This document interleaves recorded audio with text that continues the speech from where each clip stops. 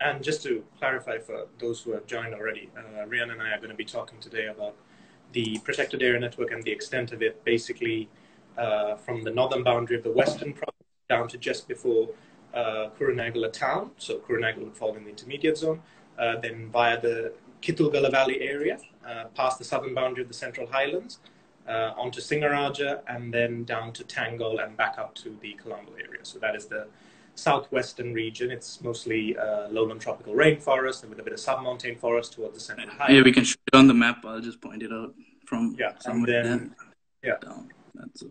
yeah. And then even in the Colombo Metropolitan area, we have a couple of protected areas. Well, when I say a couple, I mean two specific ones, but still better than nothing. So yeah.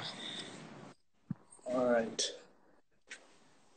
So let's start us off by mentioning the fact of Singaraja falling into this zone, which is probably the most known area, like you mentioned just now, straight away about Singaraja. And the fact that there's only one national park in this zone. In this and you want to touch on that? Yeah. It really shows the discrepancy between areas and who they fall under. And also, even in the case of Singaraja, many of you might not be aware of this, but the area that falls under Eastern Singaraja is actually bounded by 5 proposed protected areas all around.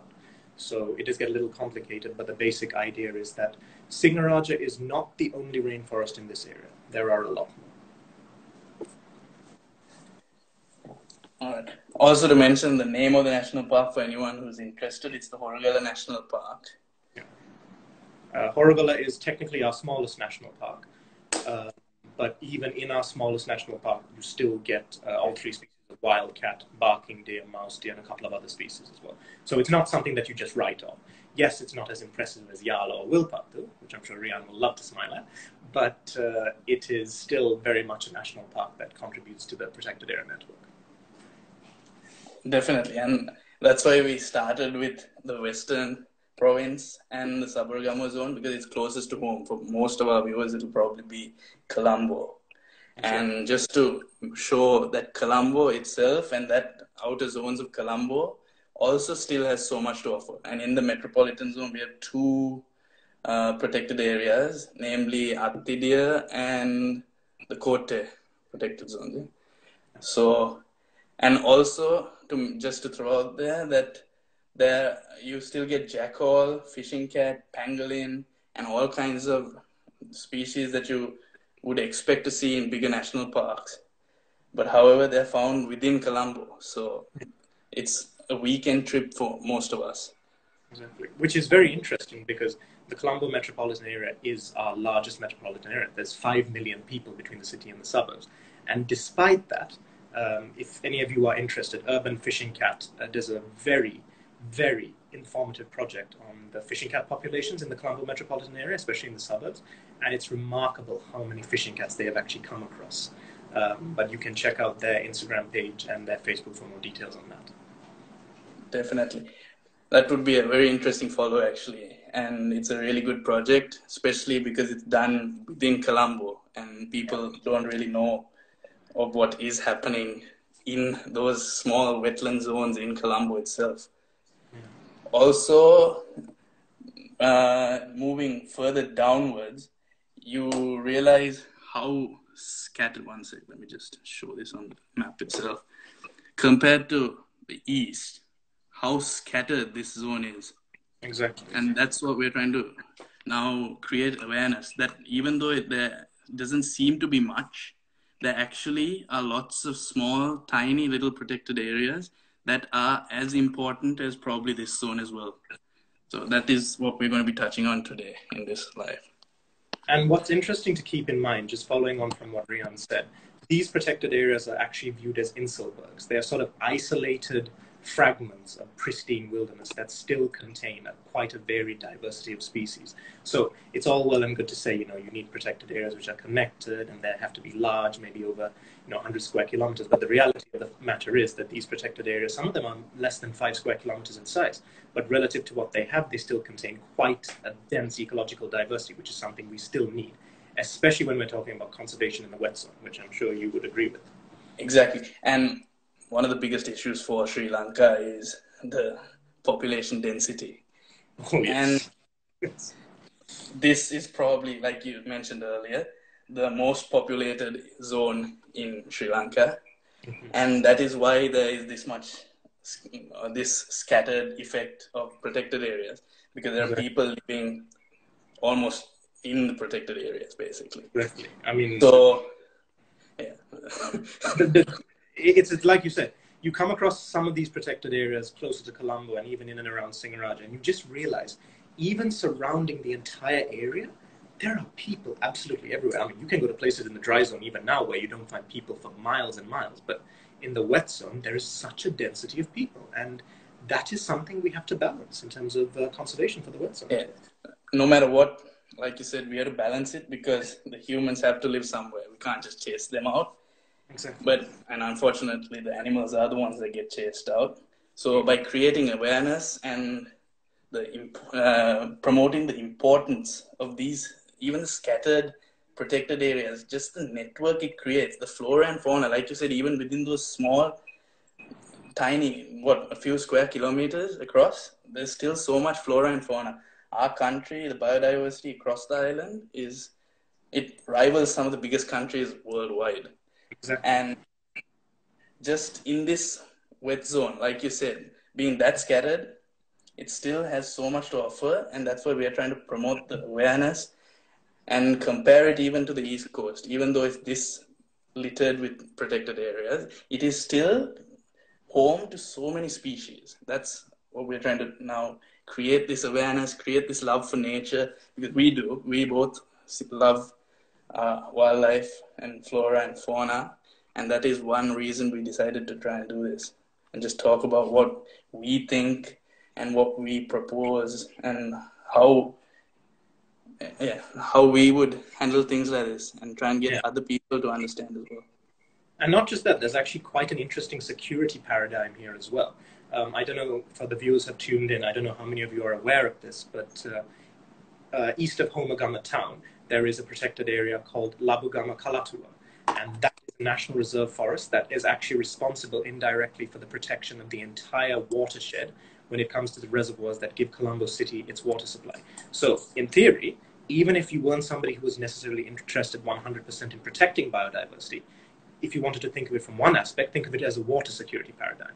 Because without this national reserved forest protecting the water supply for the Colombo metropolitan area, we would be in quite serious trouble when it comes to just having a basic water supply for a metropolitan area, which, again, holds 5 million people. So I think it's important to realize that. Exactly, to touch on that a bit further. These protected areas, they create that safe haven for environment, biodiversity, flora, fauna. And like you said, it protects the water catchments and all different types of natural resources that would not be protected if development did occur in those zones. Yeah. So even though this is one of the most developed zones, like you said, it's protecting our own water catchment, which is very important. And another reason that you would protect it even if you're not coming into it from a nature point of view. Exactly. You have to think about all aspects. All right. And now just to touch on, I think the most important for the viewers would be the Colombo zone, because that is so close to home. We spoke about Attidi and Kote. So just to go deeper and give them an explanation on those two areas as well. Yeah. What would you say is the importance of those two within the Colombo metropolitan zone? Yeah, so when it comes down to it, there are historical records which basically confirm the fact that within the historical Colombo metropolitan area, before the metropolitan area actually officially came into existence, there are confirmed reports that we even had leopards in certain parts of what would be considered the suburbs of Colombo now. So in that sense, from a biodiversity preservation standpoint, these protected areas are critical. And I know there's a lot of interference, obviously, because they are wildlife sanctuaries. And being Tier 4 protected areas, lower Tier 4 like wildlife sanctuaries means, in one sense, there is a lot of interference from other government entities such as district secretariats, divisional secretariats, the Sri Lanka Land Reclamation and Development Corporation, etc. But still, it is there to ensure that the biodiversity that keeps Colombo somewhat alive in an ecological sense is there. And also at the same time, it actually provides us with a cooling factor as well. because the Colombo Metropolitan area has seen heat waves and average heat, which has jumped, 30-40% in the last 5 to 6 years. And if we wipe out those remaining protected areas completely, we lose an ecological component and we lose a cooling component as well. So at least from my perspective, that would be what I would focus on. Oh, I think in a lot of people's perspective, it's just that lots of people wouldn't really realize that there's all those knock-on effects that are happening. When we destroy one thing, it's a web, because ecosystems are all connected web, and it just hits everything.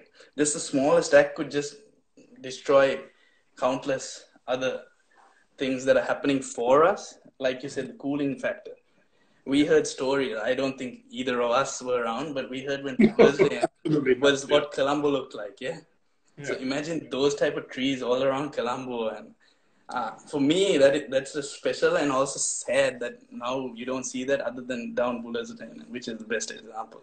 And you hear all these stories from some of the most senior wildlife conservationists about all these fantastic endemic birds that used to visit Colombo. And you just think now how devoid Colombo is in comparison to what it could have once been. And it is a little sad in one sense, but, with the march of development, I guess. That's exactly. But also, again, those birds still do visit some of these small protected areas, showing the importance. How even those small, minute details provide so much. The life that it provides for these, because for us, we tend to be able to live everywhere. But again, like you said, the knock-on effects, water catchments protected, the cooling systems for us, and trees do provide us with oxygen after all. So, and also, I would also just point out for those who may live in the suburban areas, every so often just keep an eye out. At night, go out with a torch and just have a look around. Very occasionally, you will see either a fishing cat or a porcupine. I've got so many images before from people who have lived in the suburbs and who have just been shining their torches out and going for a walk at night. And all this wildlife, this urban wildlife that Riahn and I have been mentioning, still walking around the suburbs today. I think that is fantastic. Oh, not even in the suburbs. I've heard reports even within Colombo. In the city itself, yeah. Even golden jackal, which you wouldn't think would want to. Fishing cat is understandable because they've found a way to stay away during the daytime and become extremely nocturnal.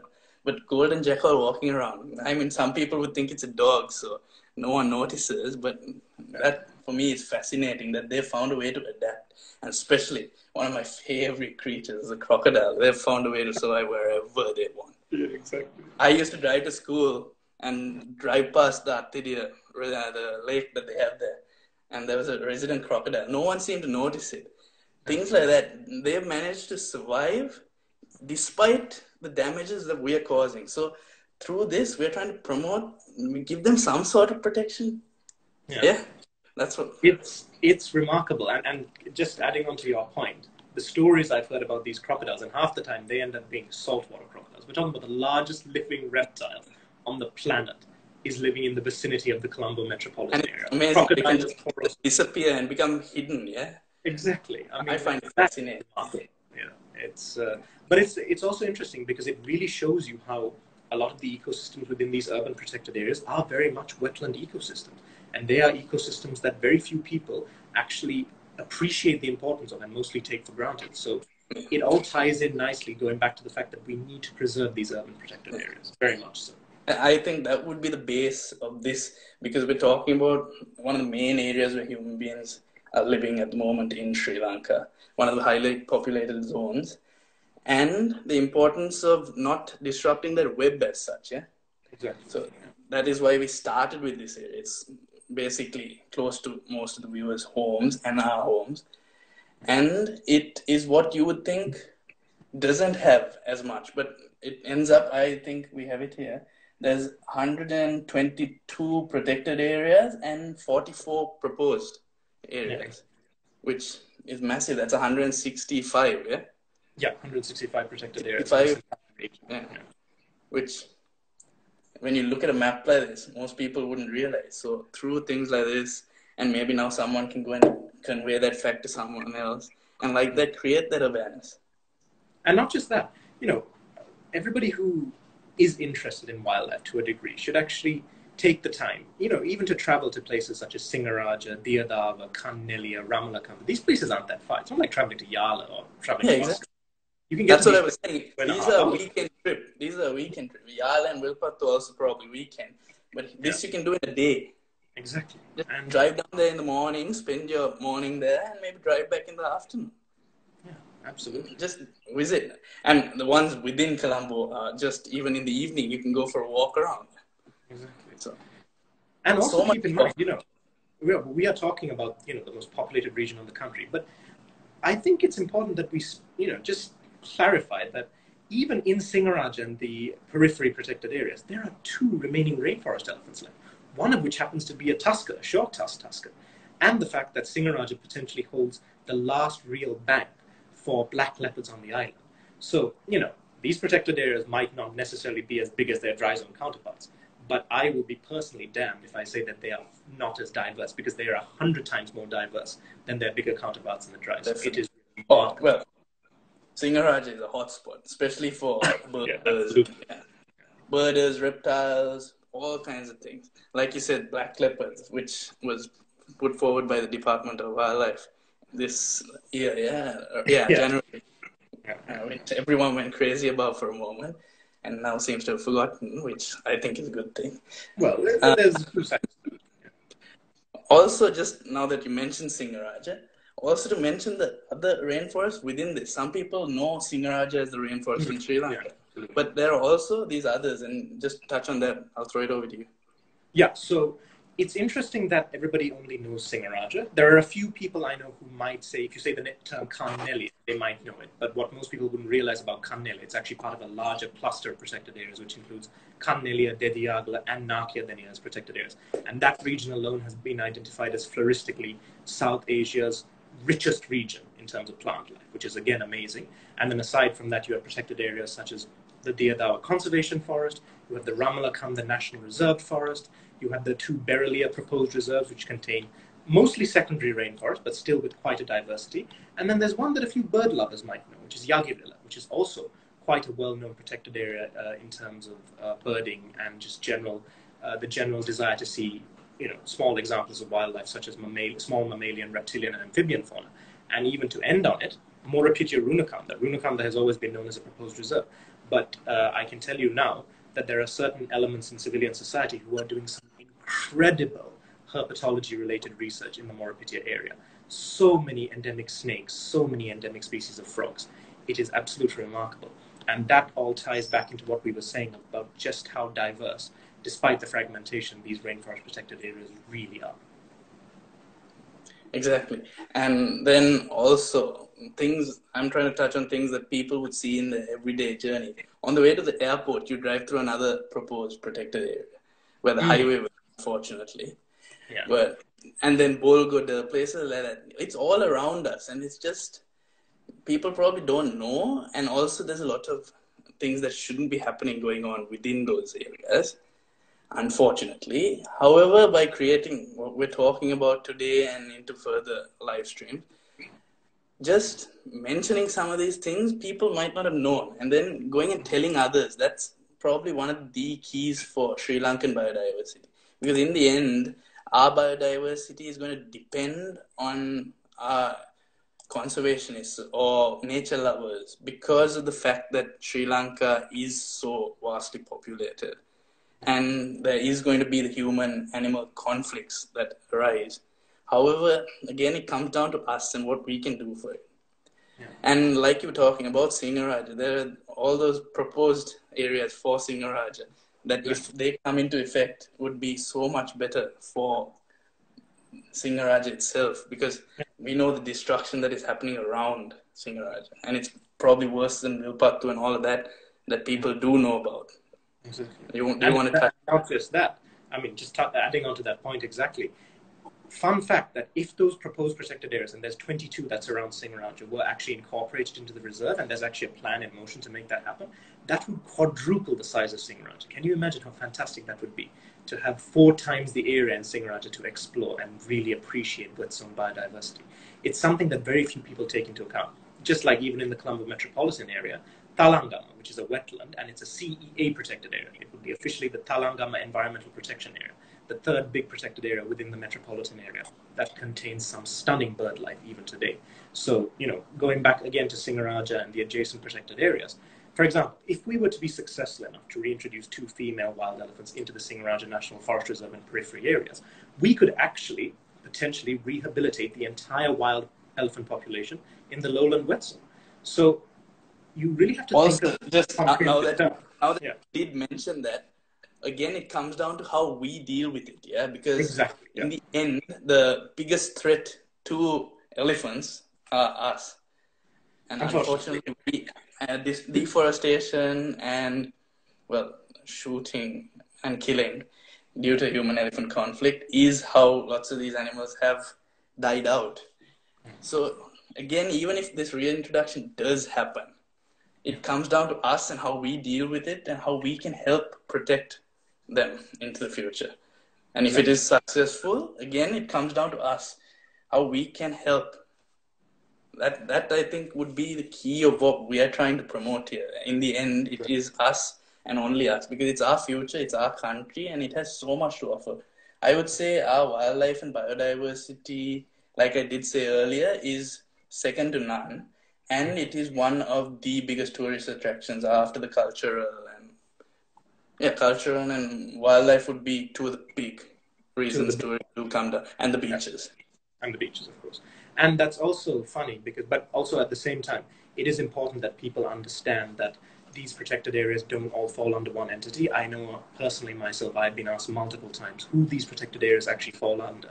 And I know it can get a little bit amusing when, you realize who actually knows about what.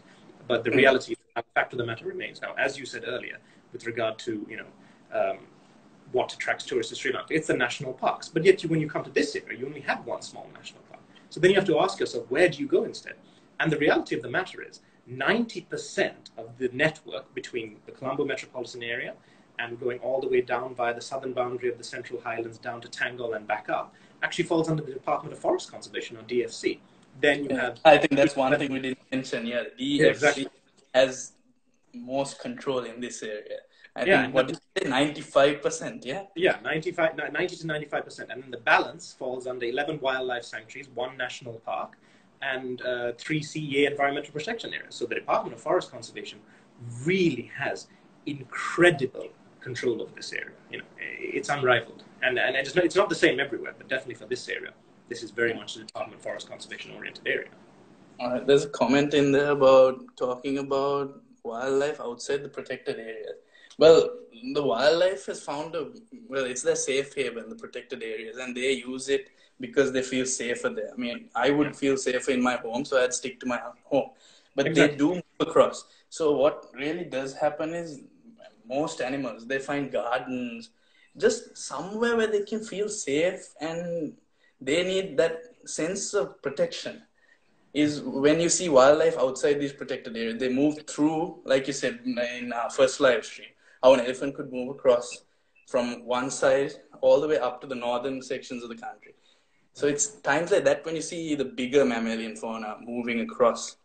However, birds and all of that would be found in home gardens across Sri Lanka, because they just need those trees, nesting zones, peaks, like some place to roost for the night. So you do get a lot of flora and fauna outside the parks, but I would say lots of it happens within the park just because of that level of protection and safety that they feel. If that is your question.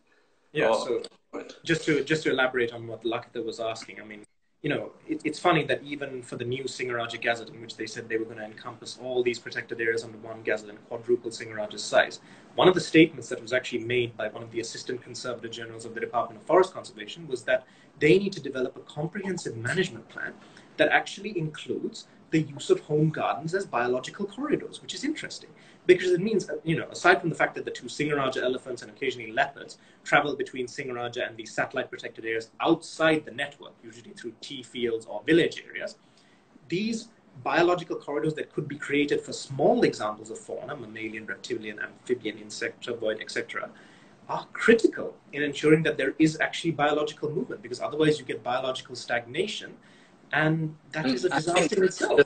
Just to jump in there, that's what we were talking about, how scattered it is. And Yeah. that obviously needs that connection. So they do have to move through because it's so scattered and they're so small, these protected areas. So that's why, especially on this western zone and Sabaragamuwa areas, they do move across. But they've found a way to become very especially the bigger fauna, whereas birds and reptiles and all will move through at any time of day. But lots of the larger fauna has become very nocturnal in these zones, is what I have found. We'll talk about it more when we talk about the Central Highlands, because I did do some work there. And just we'll touch on that further in the live streams to come. So. But again, it makes a valid point in that sense as to one potential solution for the wet zone, supposing we can't actually get the land needed to create new protected areas to link the existing ones, is to actually use home gardens and ecological corridors. Yeah, definitely. And that would give people further incentive to reforest, to look after their home gardens, to appreciate biodiversity. It has to be very comprehensive how you look at it. And that is important just to mention for everybody who's watching, because then you get a further idea of how we can look at alternative solutions to biodiversity conservation, which I'm sure you can agree with. Exactly. And especially now during this lockdown period, you're seeing all these pictures of animals moving across more. Because I would say it's not that they weren't doing it before. I mean, probably the bigger fauna, yes. But like birds and reptiles, people are now at their house and they're seeing it happen. That's the difference here. That's what I think. I don't think they're just moving around suddenly because we are away. They're actually moving around, but we just don't take the time to notice it. Exactly. I have seen so much outside from my balcony. I just stand out there and I've taken so many great photographs of bird life that just come and just sit on the tree outside. And it's amazing what we have to offer. And like you said, those home gardens are really important because they do provide that, especially for birds. And we do get a lot of migratory birds. So them coming in and then hanging around and then moving on. So that protection is what they find key. Which is even more viable when you think of the fact that these biological corridors, as it were, which are created by the fact that people are actually building these home gardens, actually means that when migrants come to Sri Lanka, they find a place to rest, relax, recuperate, eat something, and then carry on. And then that keeps the natural flow of ecological movement going. That's just making it fall apart. I've also heard stories, and even my home garden, we have a paradise flycatcher that came and they liked it and they ended up staying there. So you get some type of migratory birds that if they find a place, that they do end up coming back again and again. And that creates in its own type of, protected area. Your garden can be your protected area. Exactly.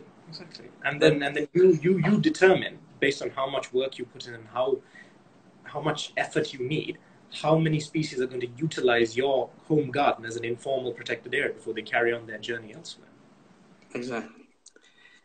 Unfortunately, it's the larger fauna that have problems moving through due to the scattered nature and the population density within these areas.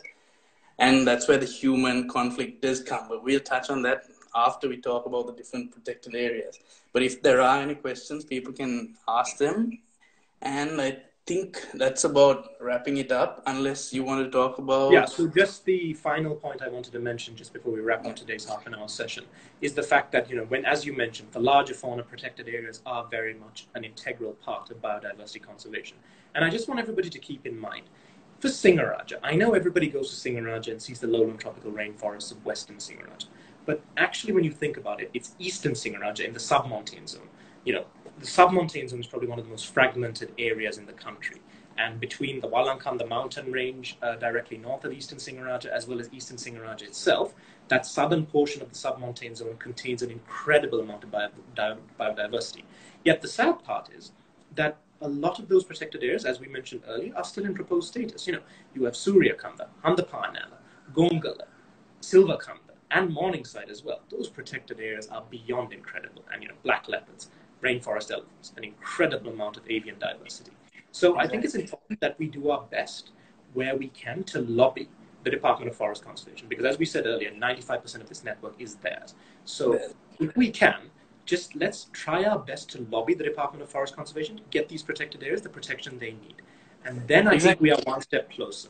Yeah, and that's why I would say, again, the awareness does come into it. Like, we will talk about this, but if we can get it out there to the larger audience and try and get them to understand it as well, we get more backing and we can take it to the Forest Department and the Wildlife Department And with that extra backing, we can get these proposals pushed through. So Exactly. that is, I think, another key aspect, because in the end, we're doing it for our own good and our own country. And because we love our country. That's what I would finish on, because that's the reason I would say I'm doing this. Not I have had the chance to, I would say, enjoy this, and I've worked in lots of these protected areas. But for the future, that's what Sri Lanka is, one of those places that has so much to offer, and it is our duty to protect it. Absolutely. And, I'm the same. I've had the privilege of growing up in a lot of these protected areas from the time I was a kid.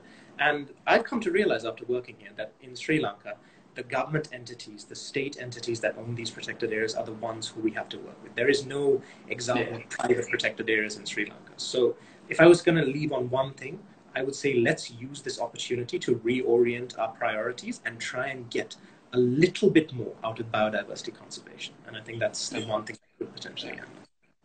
I would say, yeah. So also to touch on next week's topic, it would be Eastern Zone. So that would be to some of our people's favorite place, Yala, the land of the and we will be touching on the protected areas within that. And there we'll talk about how the buffer zones and the corridors come into effect and the importance of it. So hopefully most of you will join us next week, and I will see you next week as well. Absolutely. Sounds good. Take care. Yeah.